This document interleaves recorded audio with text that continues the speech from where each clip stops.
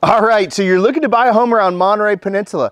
What would $1 million buy you? Well, you can have the pick of the litter, some awesome homes over in Seaside. We're talking about huge ocean views, see the entire bay. $1 million goes a long way over there. Once you start moving into Monterey, you can really start to get usually a 3-bedroom, 1-bath, about 1,200 square foot. Making your way over to PG, your homes are starting to get a little bit smaller, usually not over 1,000 square foot, but you know what? You're still close to the water. And then over in the upper side of Pacific Grove, typically speaking, you might be able to find a little bit larger home still around that $1 million mark, but that is pretty much where your $1 million will get you around the Monterey Peninsula.